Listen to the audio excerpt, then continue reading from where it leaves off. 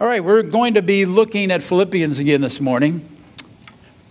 And we've been talking about healthy church over these weeks. Today we're going to be talking about healthy relationships. And so I want you to go back to the second chapter. We're going to wrap up the second chapter today. Last time I had preached, if you remember, I had shared with you about Paul's exhortation concerning how we are to relate to the world around us, specifically the unsaved. That was last week's message. And the key verse or verses that we read were those that began in verse 14. I want us just to review these, just these three verses, 14, 15, and 16. Philippians 2, verse 14. Do everything without grumbling or arguing, so that you may become blameless and pure, children of God without fault in a warped and crooked generation. Then you will shine among them like stars in the sky as you hold firmly to the word of life. And then I will be able to boast on the day of Christ that I did not run or labor in vain. You know, we've got to watch our testimony. Not even all the bad stuff we could possibly do, but just grumbling and murmuring and complaining in front of those who don't yet know the Lord is going to deter them from being interested in the God that you know personally. And so, as I had mentioned, that Sunday morning, we need to be careful how we relate to the world around us. And now, secondly, we need to understand how to relate to each other. And that's going to be our focus for today. And I think we should probably look again at those verses. And this begins at verse 19 of chapter 2. Philippians chapter 2, verse 19 says, I hope in the Lord Jesus to send Timothy to you soon, that I also may be cheered when I receive news about you. I have no one else like him, who will show genuine concern for your welfare. For everyone looks out for their own interests, not those of Jesus Christ. But you know that Timothy has proved himself, because as a son with his father, he has served with me in the work of the gospel. I hope, therefore, to send him as soon as I see how things go with me. And I'm confident in the Lord that I myself will come soon. But I think it's necessary to send back to you Epaphroditus, my brother, co-worker, fellow soldier, who is also your messenger, whom you sent to take care of my needs. For he longs for all of you and is distressed because you heard that he was ill. Indeed, he was ill, almost died. But God had mercy on him, and not on him only, but also on me, to spare me sorrow upon sorrow. Therefore, I'm all the more eager to send him, so that when you see him again, you may be glad, and I may have less anxiety. So then, welcome him in the Lord with great joy, and honor people like him, because he almost died for the work of Christ. He risked his life to make up for the help you yourselves could not give me. Father God, we thank you, Lord, for your word today. And I thank you for these two wonderful examples, these men of God that have been mentioned in this chapter. Lord, I just pray, God, that you would speak to us and show us exactly how we can best relate to one another as members of a healthy church. And I pray your anointing in Jesus' name. Amen. Amen. And again, as I just prayed, we see mention here of two tremendous men of God in this passage. We see that Paul commends Timothy, and then he mentions Epaphroditus. And of Timothy, he said, I have no one else like him. I have no one else like him. There's no one else of his character, no one else of his caliber. That is something. And then Epaphroditus is introduced as a brother, a fellow worker, a fellow soldier. And in fact, we read that Epaphroditus was so committed to Paul and to the ministry that he fell ill and almost died. And he would have died if it had not been for a miracle of divine healing. And I like what that final verse had to say about this brother, Epaphroditus. Verse 30 said, because he almost died for the work of Christ, risking his life to make up for the help you could not give me. You talk about commitment. Talk about selflessness. You see, one of the messages that Jesus lived out before us, and of course he preached it, and even propagated among his apostles, was a concept of selfless giving. Selfless living. Giving to others. And Jesus Christ himself gave that ability to us. He's given us an ability to deny ourselves, to take up our cross and follow him. To be willing to let our lives be poured out for the sake of others. And frankly, folks, I look around, of course, forget the world, but even in some churches, I'm telling you what, I'm convinced that this teaching has long fallen out of favor in churches. It's been buried for way too long and has been replaced by a raw selfishness. It's in society, and you know what? It's in a lot of churches too. Just a couple weeks ago, I had taught from the very first verses of this second chapter. And we were admonished in that chapter to have the same attitude as that of Christ Jesus. And it went on, it said, who although he was God, emptied himself, became nothing,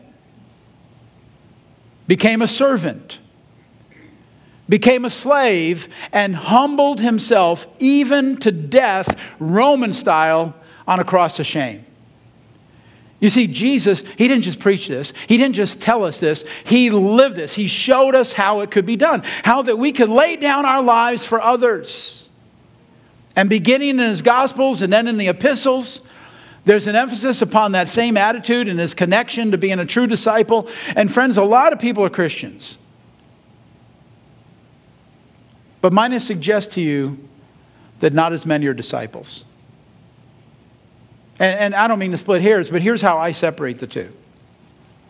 A Christian, a truly born-again believer, is anyone who knows Christ as their Savior and is someday going to reside eternally in heaven. That's the basic definition of a Christian, right? It's someone who knows that heaven is their future home. But let me suggest to you that a disciple is something more. A disciple is one who not only knows that heaven is theirs someday, not only is Christ their Savior, but he's also their master. He's also their Lord. And you see, I perceive two different levels of commitment here, two different levels of involvement between these two. It's like a story I read a long time ago about a hen and a hog. And the two were walking down a country lane one Sunday morning, and they came upon a little country church. It was before Sunday school, and it was breakfast, and the church was having a fundraiser. They're holding an egg and ham breakfast, and to raise money, they needed new hymn books. And so upon seeing the sign, the hen turned to the hog, and he said to the hog, why don't we stop in and help? Why don't we stop in and make a donation? To which the hog wisely replied, hey, for you it's a donation. For me it's a commitment. You see, the Christian, it's one of those mornings, isn't it? Midsummer. The Christian realizes that they have made a decision and they now possess protection from the eternal flames of hell. That's a Christian. And as a Christian, not a disciple, but as a Christian, they're going to pick and choose their degree of involvement in the body of Christ. If they feel like going to life group or Sunday school, then they'll go. If it's something coming up at church they're interested in, then they're going to be there. But if not, no problem. No big deal. Because you see, for those people, the church is a consumer item. It's a matter of calculating what's in it for me.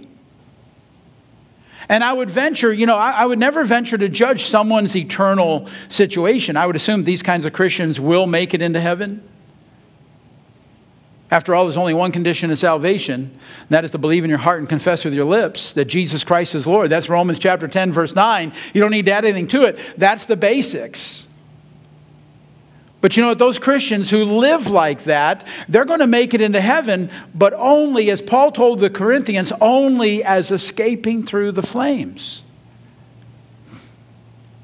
You see, there are Christians, blood washed, they're redeemed, and then there are disciples. To me, a disciple is a true follower. That's what it is. That's the definition of a disciple. One who follows, one who is learning under the master. And they love to serve. Disciples love to serve. They don't come to church to get, they come to church to give, to find out what's needed and then to fill that need. And the real beauty about these disciples is that they give selflessly. They don't worry about the personal cost. Really, they never even consider it. They just love to give of themselves, and they love the Lord, and they love because they know that they're loved by their Savior, by their Lord. It's almost like what Jesus had told the prostitute who had washed his feet. He said, he who has been forgiven little loves little, but he who has been forgiven much loves much. And you see, a true disciple understands that they are indebted to God, and they're grateful and appreciative for all that God has done for them. That's a disciple. But it's got to have application. I mean, you say this person's a Christian, this person's a... They both believe the same. They both believe the same. It's just that a disciple lives out what they believe. And the application for that shows up in what I think we would call body ministry. The church is a body. It's the body of Christ. And it was created and ordained and brought into existence with a specific design that would bring strength and edification to the believers. And so what I'm saying is this, that our purpose as disciples is to live selflessly in fellowship with other believers. Amen? That's our calling. And there are a couple different expressions of this. There are a couple different layers to this. One layer being our church family, the other expression being our natural family. The Bible says that we're to serve each other. We're to give to one another. We're to minister to one another. And here's a sampling. Matthew 25, verse 37. Then the righteous will answer him, Lord, when did we see you hungry and feed you? Or thirsty and give you something to drink? When did we see you as a stranger and invite you in? Or needing clothes and clothe you? When did we see you sick or in prison and go to visit you? And the king will reply, truly I tell you, whatever you did for one of the least of these brothers and sisters of mine, you did for me. Whatever we do for someone else, we do for him. And then there's Romans chapter 12, verse 3. For by the grace given me, I say to every one of you, do not think of yourself more highly than you ought. Don't think so much of yourself, but rather think of yourself with sober judgment in accordance with the faith that God has distributed to each of you. For just as each of us has one body with many members, and these members do not all have the same function, so in Christ we, though many, form one body, and each member belongs to all the others. We have different gifts according to the grace given to each one of us. If your gift is prophesying, then prophesy in accordance with your faith. If it's serving, then serve. If it's teaching, then teach. If it is to encourage, then give encouragement. If it's giving, then give generously. If it's to lead, do it diligently. If it's to show mercy, do it cheerfully. Love must be sincere. Hate what is evil. Cling to what is good. Be devoted to one another in love. Honor one another above yourselves. Never be lacking in zeal, but keep your spiritual fervor serving the Lord. Be joyful in hope, patient in affliction, faithful in prayer. Share with the Lord's people who are in need. Practice hospitality. Bless those who persecute you. Bless and do not curse. Rejoice with those who rejoice. Mourn with those who mourn. Live in harmony with one another. Do not be proud, but be willing to associate with people of low position. Do not be conceited. Do not repay anyone evil for evil, but be careful to do what is right in the eyes of everyone. If it is possible, as far as it depends on you, live at peace with everyone. Do not take revenge, my dear friends, but leave room for God's wrath, for it is written, it is mine to avenge, I will repay, says the Lord. On the contrary, if your enemy is hungry, feed him. If he's thirsty, give him something to drink. In doing this, you'll heap burning coals on his head. Do not be overcome by evil, but overcome evil with good. All that describes selfless living. All that describes a generosity and pouring yourself out for the sake of others. Let's look at 1 Corinthians 12, another passage on body ministry, on the body of Christ. Beginning in verse 18, it says, but in fact, God has placed the parts in the body, every one of them, just as he wanted them to be. If they were all one part, where would the body be? As it is, there are many parts, but one body. The eye cannot say to the hand, I don't need you. The head can't say to the feet, I don't need you. On the contrary, those parts of the body that seem to be weaker are indispensable. And the parts that we think are less honorable, we treat with special honor. And the parts that are unpresentable are treated with special modesty. While our presentable parts need no special treatment. But God has put the body together, giving greater honor to the parts that lacked it, so that there should be no division in the body, but that his parts should have equal concern for each other. If one part suffers, every part suffers with it. If one part is honored, every part rejoices with it. Those are three very clear references, don't you think? They're all concerned with the church body. And they're all very clear. And here's one for the home. Ephesians 5, verse 25. Husbands, love your wives just as Christ loved the church and gave himself up for her, to make her holy, cleansing her by the washing with water through the word, and to present her to himself as a radiant church without stain or wrinkle or any other blemish, but holy and blameless. In this same way, husbands ought to love their wives as their own bodies. He who loves his wife loves himself. Amen? A couple smart husbands out there. I just thought I'd give you a chance for some bonus points. He who loves his wife loves himself. After all, no one ever hated their own body, but they feed and care for their body just as Christ does the church, for we are members of his body. And of course, there are many more references found in Scripture that we could look at today. But these few references, they remind us of how we're meant to fit together, how we're meant to work together. And by the way, both the human body and the church body are truly amazing. They're wonderful in their function. It's incredible. When our bodies are healthy, they're capable of some fantastic accomplishments. Really. I mean, I marvel. I marvel at Olympic athletes and the stuff they do and the records that keep getting broken. The skills and the ability of people. And even in the church, the skills and the abilities of believers are incredible. When these individual skills and abilities come together in the church body, that's even more incredible. You see, everything that we have achieved throughout the relatively short history of this church has been wrought through the selfless giving of individual disciples. Really. You know, everything that we do in world missions, everything we do in our community, everything we do here, even within our four walls, is because an abundance of people give of themselves freely. That's how it happens. And you know, folks, we all want to live with a healthy human body. And boy, you don't really appreciate that until something happens, right? You don't realize how important, how valuable health is. We all want to have a healthy human body. And you know what? Because of that, I think we should also desire a healthy church body. And yet the reality of the passage we started out today tells us about a man by the name of Epaphroditus who got ill, deathly ill. Because somehow a virus or a bacteria entered his body, complications arose. He almost died. He said, if it wasn't for the grace of God, he wouldn't have made it. But here again, all of the parts of the body work together to correct the problem. The aim of the body is to get healthy again. When the body's not healthy, the aim of the body, the priority of the body is to be healthy again. If I begin to get congested in my lungs, the other parts of my body don't abandon ship. Really, vital organs don't run away from each other. They don't try to avoid each other. Rather, they help out. They try to compensate however they can in dealing with the problem at hand. Every part goes into like a hyperdrive to try to bring health to the body. All the parts of the natural body seem to go into this mode in order to combat whatever has attacked the physical human body. And so it is, or ought to be, with our church body, our church family. Even our natural family. I want to skip ahead for a moment to this letter from Paul to the Philippians, and it's the 4th chapter. I've been telling you for weeks now, this church in Philippi was about as close to perfect as an earthly church could be. But today I want you to know that there was a problem. There was a relatively small one, as problems might be, but nonetheless I want us to read about it. It's in Philippians chapter 4, just 2 verses. Philippians 4, verse 2 and 3. Paul wrote, I plead with Euodia, and I plead with Syntyche to be of the same mind in the Lord. That's verse 2. And verse 3, yes, and I ask you, my true companion, help these women, since they have contended at my side in the cause of the gospel, along with Clement and the rest of my co-workers whose names are in the book of life.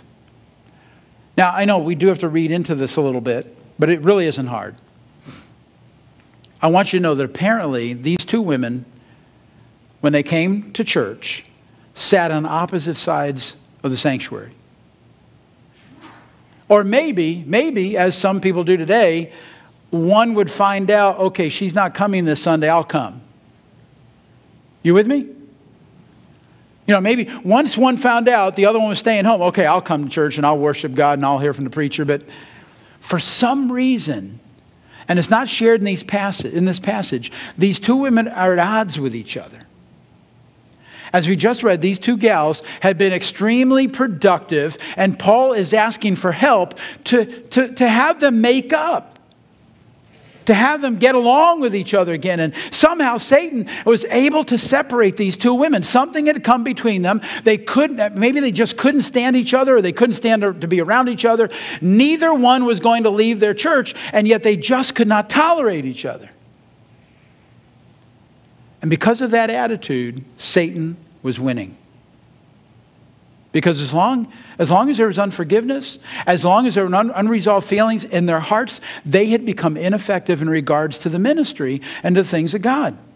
And folks, listen to me carefully on this, okay? I believe that one reason that the offense, that the issue that divided these two women is not mentioned here. We're not told exactly what happened, and I believe there's a purpose in this. And I believe the reason we're not told what happened is on purpose. Because the fact of the matter is that really doesn't matter. What divided these two women really doesn't matter. In other words, it doesn't matter if it was a major issue or if it was something that was just totally insignificant. Really, it doesn't matter if one woman had cheated the other woman out of her life savings or maybe just snubbed her in some social snafu. It really doesn't matter. Do you understand that? The offense here isn't important. Because if it was, I'm afraid we'd use it as an excuse. Really, we'd be at odds with someone and say, I have every right. Well, you'd go to quote this verse, and that was just, this is much bigger. I'm justified in my unforgiveness. Do you understand that? The offense here is not, what happened is not important. What's important here is reconciliation. What's important here is that there be an exchange of forgiveness so that no more time and energy would be wasted. So that Satan would no longer be glorified. So that these two women could once again come together and be productive and effective in the Lord. Amen?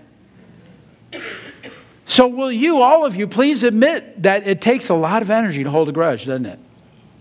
It really does. Sometimes it feels very comfortable. Really, sometimes some people it just seems very natural. But I'm going to tell you what, it really takes a lot of energy. It's tiring. It's exhausting. Because we get all bound up in our emotions. I've even known some people to become physically ill due to unforgiveness.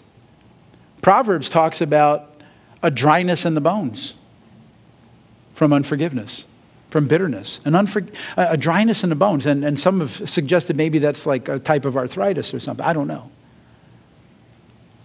But you see, Jesus taught forgiveness, didn't he? Hello? Hanging on a cross. Dying for our sins. Or dying for your sins. His final words included forgiveness. When he said, Father, forgive them, for they know not what they do.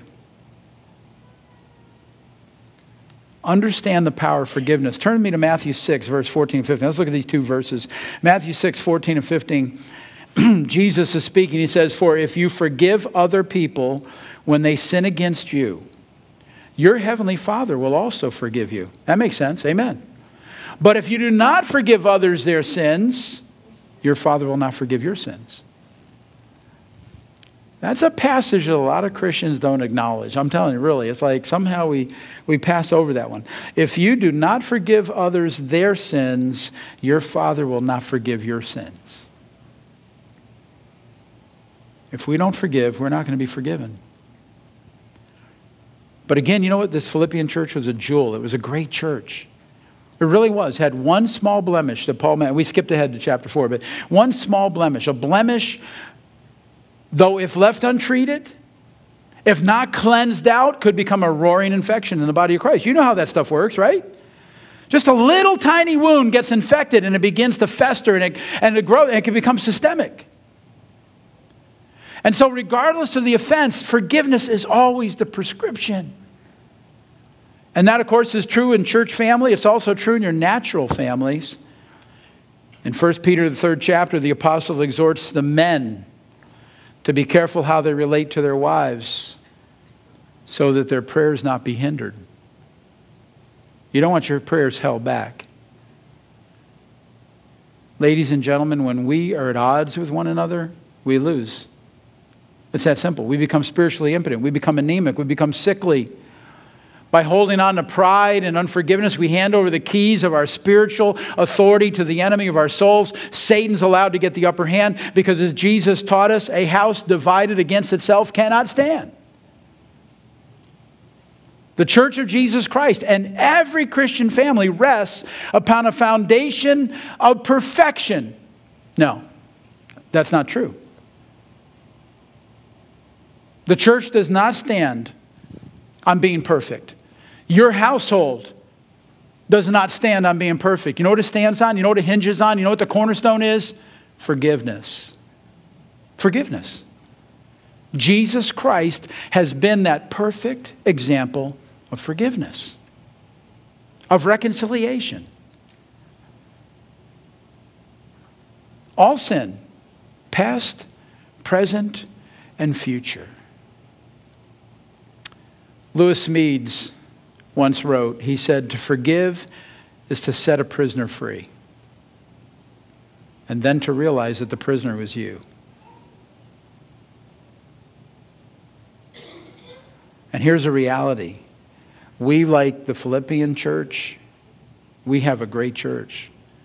Praise Assembly is so productive in so many ways for the Lord. I have nothing but commendation for the leaders of this church and the workers of this church and our church family. And yet at the same time, I'm not naive. I know that we can, from time to time, we can bump into each other, if you know what I mean. We can step on each other's toes. The Old Testament tells us that as iron sharpens iron, so one man sharpens another. God uses people to work with people. And our interaction with one another, it may not always be pleasant, because very simply, God sometimes uses other people in our lives to rub off the sharp corners. I mean, iron sharpens iron, but sometimes I think God tries to rub off those sharp corners, smooth them out by bringing other people into our paths. And sometimes that can smart. Sometimes that can be a little painful. There are incidents that can be hurtful. Jesus referred to it as pruning in the Gospels. And we may sometimes be guilty of blaming others when God's really using them in our lives. My point is this, I've asked this question before in other sermons, but have you ever been hurt by someone? Of course you have. Have you ever been offended by someone? Absolutely. Let me give you a prescription. Let me tell you how to handle this, okay? The next time someone ruffles your feathers, next time someone has offended you, next time just please remember this, just 3 words. Get over it. Get over it. And if you need a scripture reference for that prescription, Matthew 6. Matthew 6, verse 9. This then is how you should pray, Jesus said. Our Father in heaven, hallowed be your name. Your kingdom come, your will be done, on earth as it is in heaven. Give us today our daily bread, and forgive us our debts as we also have forgiven our debtors. And lead us not into temptation, but deliver us from the evil one. Notice verse 12 again. Forgive us our sins as we forgive others. Forgive us our sins as we forgive others. How many times are we to forgive a brother's sins against us? What does the word say? And again, Jesus said it. He said, Jesus answered them, I tell you, not 7 times, but 70 times 7 times. Now, I never said anything this would be easy. But I do know it's possible. You know how I know it's possible? Because it's in His Word. We've been studying this church. We've been studying the Philippian church. If the Philippian church could put it together, then I believe any church can put it together. But I do want to say this. I thank God for our healthy church. I thank God for our healthy church.